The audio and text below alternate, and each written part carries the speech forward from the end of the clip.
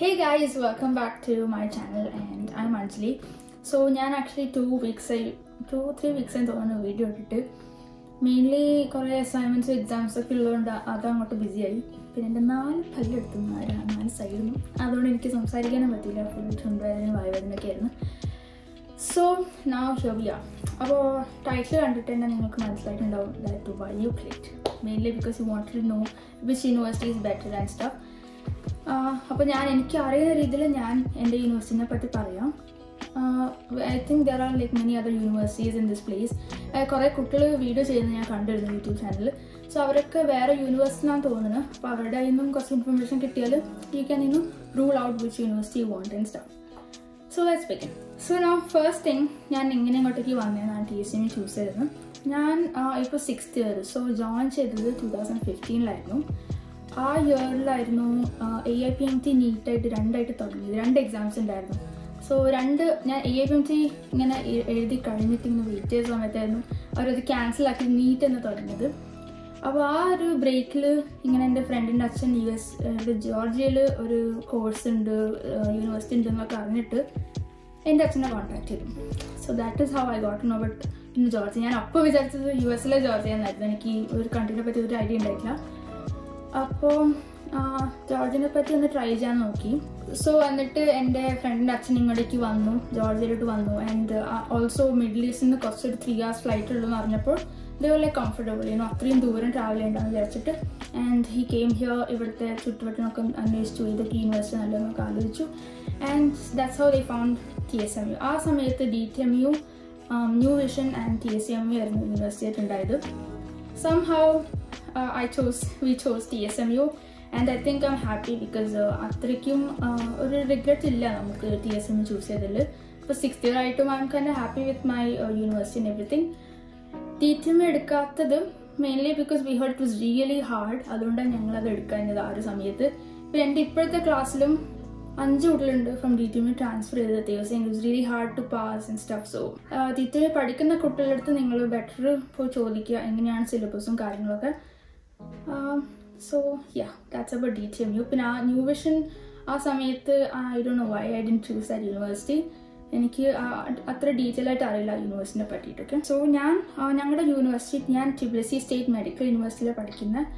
And ഇവിടെ 2 types of കോഴ്സാണ്, US American ഡിഗ്രിയും ആൻഡ് യൂറോപ്യൻ ഡിഗ്രി.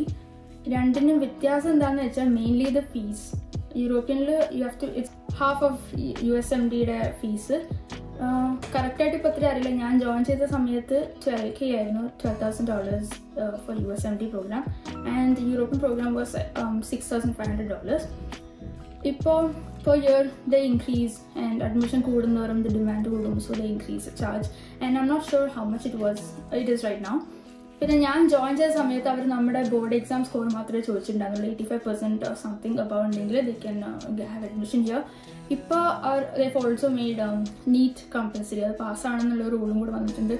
ബിക്കോസ് അത്രയും കൂടുതൽ ഇന്ത്യൻസ് ഇങ്ങോട്ടേക്ക് വരുന്നതുകൊണ്ട് they started having this NEET rule also. ഇനി ഞാൻ യൂറോപ്യൻ പ്രോഗ്രാമും US പ്രോഗ്രാമും തമ്മിലുള്ള ഡിഫറൻസസ് പറയാം, പ്രോസ് ആൻഡ് കോൺസ്. ഞാൻ അങ്ങനെ ഭയങ്കര നെഗറ്റീവായിട്ടൊന്നും പറയില്ല, ഭയങ്കര പോസിറ്റീവായിട്ടൊന്നും പറയില്ല. ഞാൻ എനിക്ക് തോന്നിയ ഇൻഡിവിജ്വൽ ആയിട്ടുള്ള ഒപ്പീനിയൻ ആയിരിക്കും പറയാൻ വന്നത്. And let's begin. സോ ഞങ്ങൾ ഫസ്റ്റ് ഇയർ വന്നപ്പോൾ ഞങ്ങൾക്ക് മെയിൻ ആയിട്ടുള്ള സബ്ജക്ട്സ് എന്തൊക്കെയാണെന്ന് വെച്ചാൽ USMD പ്രോഗ്രാമിൽ history of civilisation, art history, നമ്മൾക്ക് ഫിലോസഫി ഉണ്ടായിരുന്നു, പിന്നെ സൈക്കോളജി ഉണ്ടായിരുന്നു, then world literature, art history. ഈ ഒരു 6-7 സബ്ജക്ട്സ് വെറുതെ ഇങ്ങനെ എന്താ പറയുക ലിറ്ററേച്ചറും ഹിസ്റ്ററി ആയിട്ടുള്ള സബ്ജക്ട്സ് ആയിരുന്നു. മെഡിക്കൽ ആയിട്ടും ഒന്നും ഉണ്ടായിട്ടില്ല. ഞങ്ങൾക്ക് ഫിസിക്സും കെമിസ്ട്രിയും ബയോ ജെനറ്റിക്സ് ഇതൊക്കെ ഞങ്ങൾ 12th പഠിച്ച സെയിം സബ്ജക്ട്സ് ആയിരുന്നു ഫസ്റ്റ് ഇയർ ഉണ്ടാകുന്നത്. അവരുടെ റീസൺ എന്താ പറയുകയെന്ന് വെച്ചാൽ ദേ വർ ലൈക്ക് ഞങ്ങൾ മൈൽഡായിട്ട് റീഡ് ചെയ്ത് തുടങ്ങിയിട്ട് സെക്കൻഡ് ഇയറോട്ട് ഞങ്ങൾക്ക് കുറച്ചും കൂടി സീരിയസ് ആയിട്ട് വായിക്കാനുണ്ടാവും.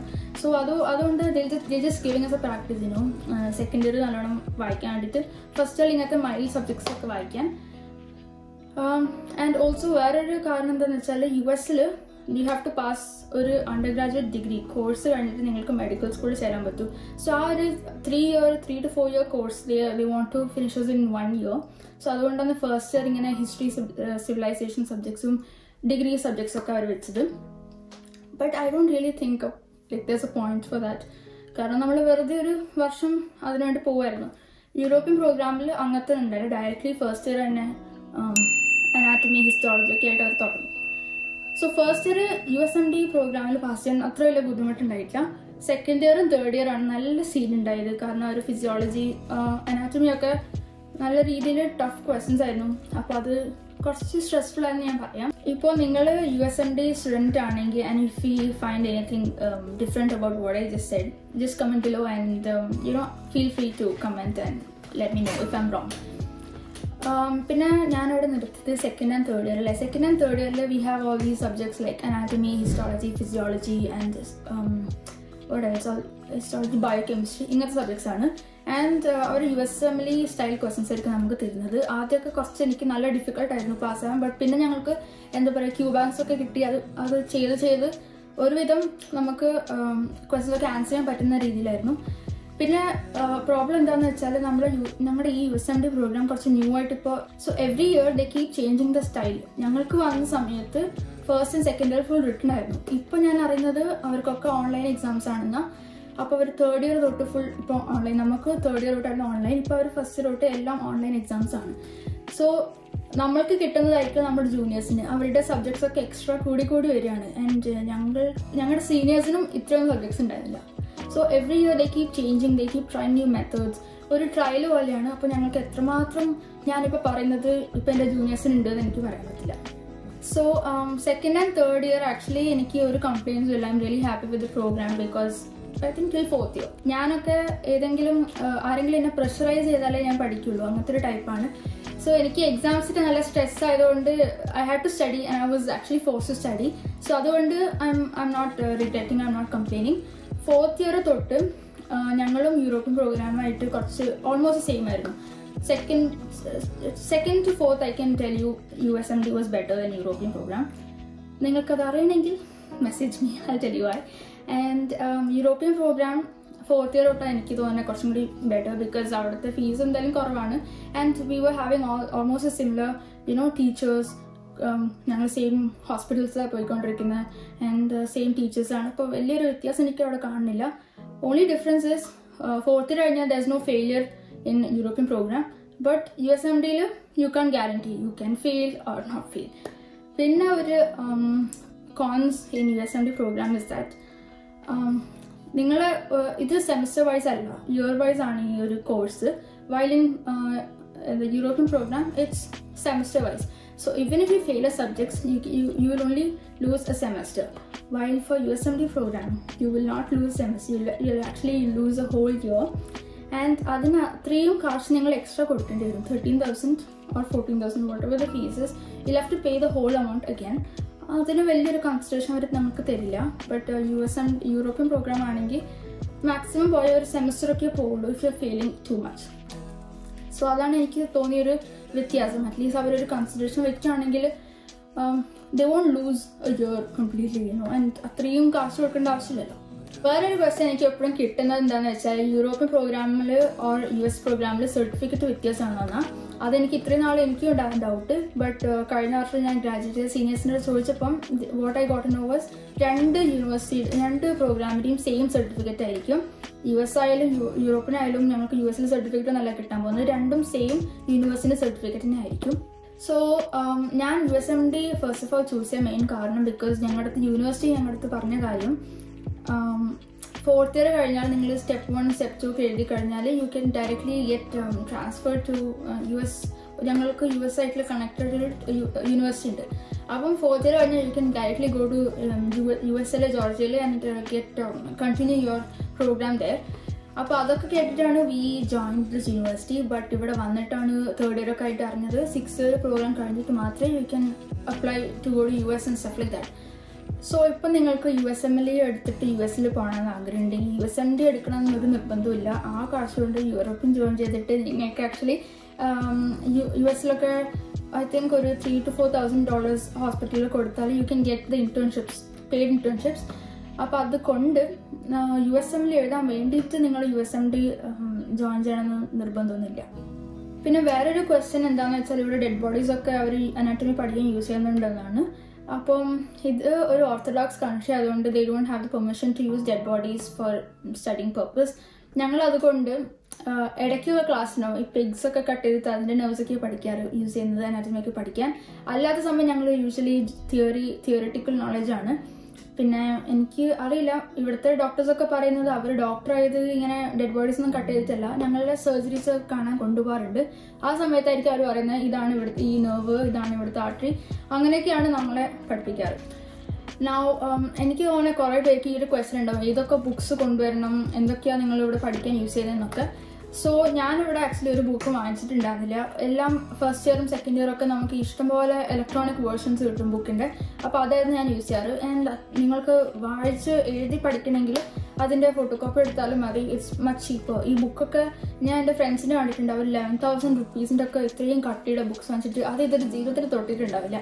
കാരണം ഇത്രയും വലിയ ബുക്ക് വായിക്കേണ്ടെന്ന് ആവശ്യം ഉണ്ടായിട്ടില്ല. MCQ ആയതുകൊണ്ട് നമ്മൾക്ക് ആക്ച്വലി ഏറ്റവും എന്താ പറയുക കുറഞ്ഞ ബുക്കും അതിൻ്റെ മെയിൻ പോയിന്റ്സ് ആണ് ആവശ്യമുള്ളത്. എക്സാംസ് ഒക്കെ നോട്ട് ലൈക്ക് സോ ഡീറ്റെയിൽ, അങ്ങനെ ഭയങ്കര ഉള്ളിലോട്ടുള്ള ഡീറ്റെയിൽ ഒന്നും ആയിരിക്കില്ല ചോദിക്കുന്നത്. ക്ലിനിക്കൽ ഇമ്പോർട്ടൻസ് ആയിട്ടുള്ള ഡിസീസും കാര്യങ്ങളൊക്കെ കണക്റ്റഡ് ആയിട്ടുള്ള ക്വസ്റ്റ്യൻസ് ആയിരിക്കും ചോദിക്കുന്നത്. സോ അതുകൊണ്ട് നിങ്ങൾക്ക് ഇത്രയും എന്താ പറയുക തടിച്ച അങ്ങനെ ബുക്ക് വായിച്ചാലേ നിങ്ങൾ എക്സാം പാസ്സാവുന്നില്ല. ഏതൊക്കെ ബുക്ക് യൂസ് ചെയ്യുന്നത് it's up to you, but you have to know what is it about. Last ഇവിടുത്തെ കൺട്രീനെ കുറിച്ച് സംസാരിക്കാൻ ഞാനിവിടെ കുറേ വീഡിയോസ് ഒക്കെ ചെയ്തിട്ടുണ്ട്. നിങ്ങൾക്ക് ആക്ച്വലി കൺട്രി ഒക്കെ എക്സ്പ്ലോർ ചെയ്യണമെങ്കിൽ വാച്ച് മൈ ദ വീഡിയോസ്. ഈ കൺട്രി ആക്ച്വലി ഭയങ്കര ബ്യൂട്ടിഫുൾ ആയിട്ടുള്ള കൺട്രിയാണ്. നിങ്ങൾക്ക് വെക്കേഷൻ അല്ല, നിങ്ങൾക്കൊന്ന് റിലാക്സ് ചെയ്യാൻ എക്സാംസ് കഴിഞ്ഞിട്ട് റിലാക്സ് ചെയ്യാൻ അടിപൊളി സ്ഥലമാണിത്.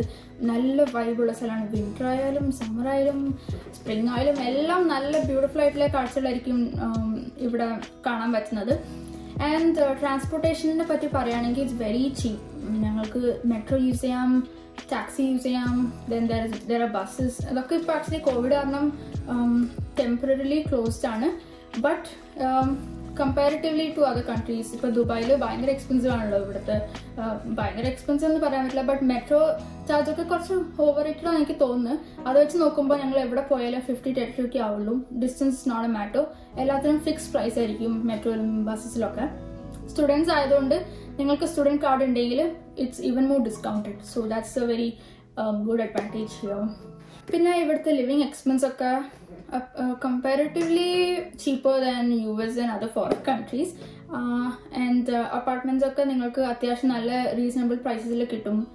There are many pages on FB, Instagram for contacting apartments in Tbilisi. അപ്പോൾ നിങ്ങൾക്ക് വേണമെങ്കിൽ അവരൊക്കെ കോൺടാക്ട് ചെയ്യാം. അല്ലെങ്കിൽ നിങ്ങളുടെ ഏജൻസി തന്നെ നിങ്ങൾക്ക് റെഡിയാക്കി തരുന്നതായിരിക്കും മോസ്റ്റ് ഓഫ് ദ ടൈം. ഞാനിവിടെ വന്നപ്പോഴും എൻ്റെ ഏജൻസിയാണ് എനിക്ക് അറേഞ്ച് ചെയ്ത് തന്നത്. പിന്നെ സെക്കൻഡ് ഇയർ തൊട്ട് after the contract 1 year contract sign ചെയ്തപ്പോൾ സെക്കൻഡ് ഇയർ ഞാൻ വേറൊരു അപ്പാർട്ട്മെൻറ്റോട്ട് മാറി.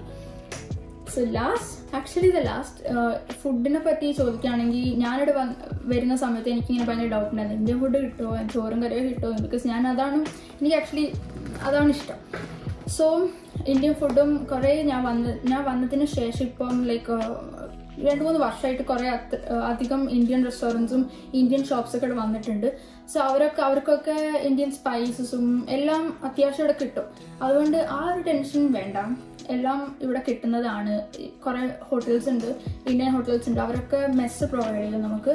അപ്പം ഇങ്ങനെ ഡിന്നർ അല്ലെങ്കിൽ ലഞ്ച് എന്തെങ്കിലും നിങ്ങൾക്ക് മന്ത്ലി മെസ്സ് വേണമെങ്കിൽ അവർക്ക് പേ ചെയ്താൽ നിങ്ങൾ അങ്ങനെ തന്നെ അവർ നിങ്ങൾക്ക് സപ്ലൈ ചെയ്യുന്നതായിരിക്കും.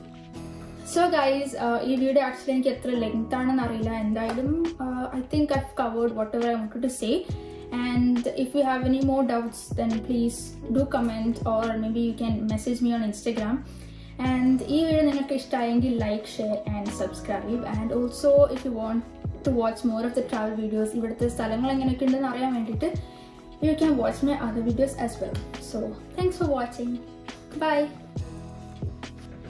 നിങ്ങൾ ദയവായി ഇത് ട്രാൻസ്ലേറ്റ് ചെയ്തിട്ട് എൻ്റെ യൂണിവേഴ്സിലൊന്നും കൊടുക്കരുത്. മിക്കവാറും തന്നെ അവർ പുറത്താക്കും. ഇങ്ങനെയൊക്കെ ഞാൻ അവരുടെ സീക്രറ്റ്സും കാര്യങ്ങളൊക്കെ പുറത്ത് പറയുന്നുണ്ട്. ഇനിയും കുറച്ച് സീക്രറ്റ്സ് നിങ്ങൾക്ക് അറിയണമെങ്കിൽ മെസ്സേജ് ചെയ്യും.